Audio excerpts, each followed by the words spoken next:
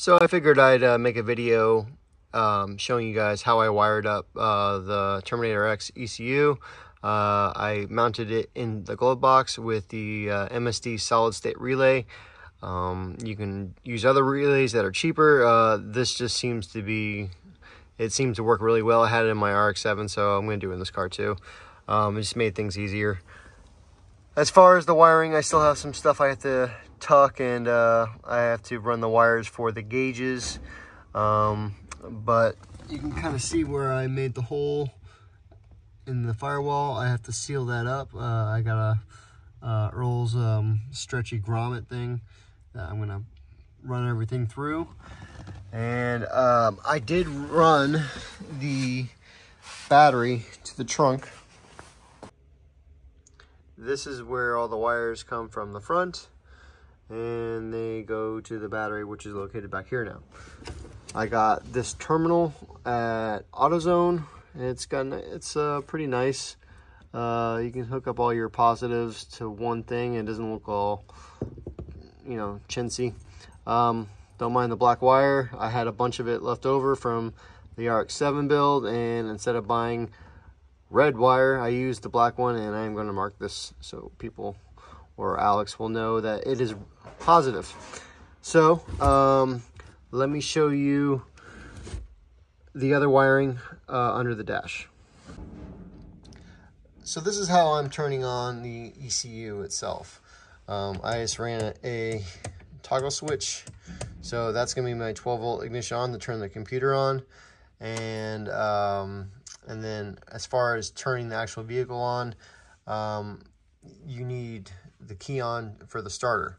So there is a lot of not clear information about how to do it.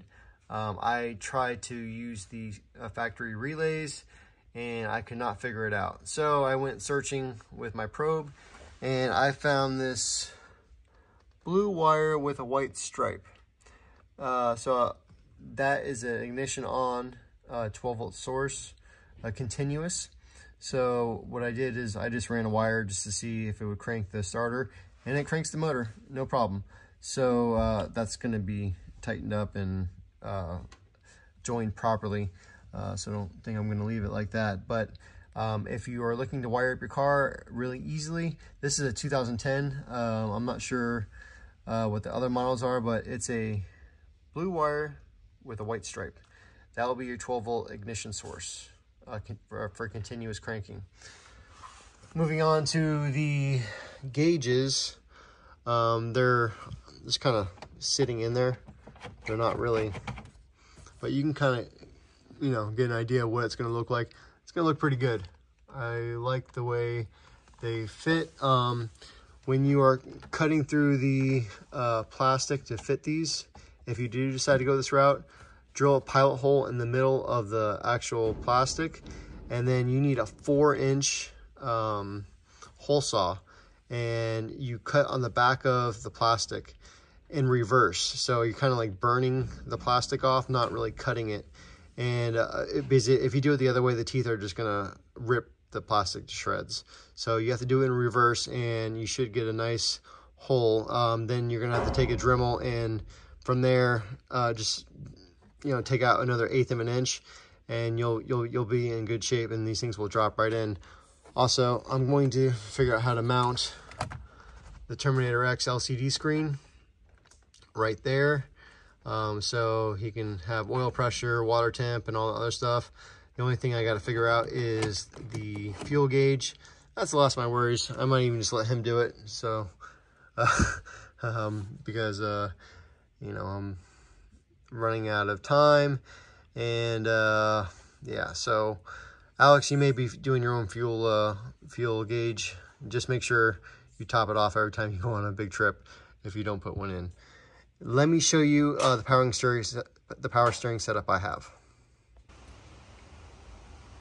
Okay, guys. So if you are doing a LS swap out of a, sorry, it's a little windy, out of a S197 Mustang 2006 to 2010,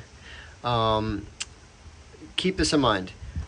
Get a high mount radiator either on this side or and get something that fits over there.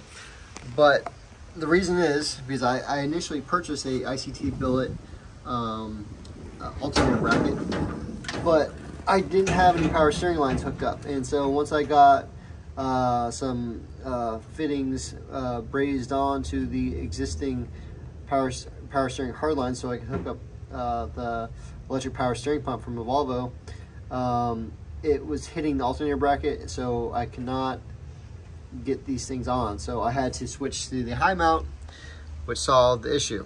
So as far as the Volvo power steering pump that you should use, because there's two of them, there is a remote reservoir, which I just kind of put that there, but that's how I ran it. And this is the one you need to get. There's one that you also put has a cap on directly on top, so instead of a hose that goes up, you have a cap right here, and then you fill it directly. The problem is if you put it in this location, which I feel like this is the best location because I try to put this thing everywhere, you won't be able to fill it, so, or refill it if you need to. So the remote reservoir one right there, that's the one to get. Anyways, so when you do this, like I said, I tried a bunch of different places to put the actual pump, and it's just kind of big and awkward. I contemplated putting it right there, but I ended up going with this. So you have a bolt right there you can put in the chassis, and this is the stock, I still have to tighten this down. This is the stock Volvo power steering pump bracket that attaches to the Volvo itself. And then you cut this piece off right here, and then you put another bolt through the chassis, this piece right here, and it's secure. It clears the tires. So yeah, as far as getting this thing wired up, super easy. You have a 12-volt ignition, and I'll show you. So if you go up, I just ran that down over here, over to this fuse box, and I ran the line off that. So that's my 12-volt ignition. And then I ran a wire to a breaker, and then the breaker, I ran a wire down to the actual power steering pump. So there's a big plug and a small plug. The small plug, you just need one wire. I forget which wire it is, but it's really easy to figure out.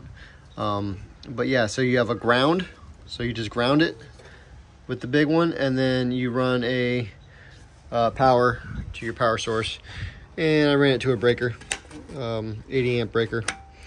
So you can get this thing on Amazon. But yeah, that's how I ran my power steering for the S197 Mustang.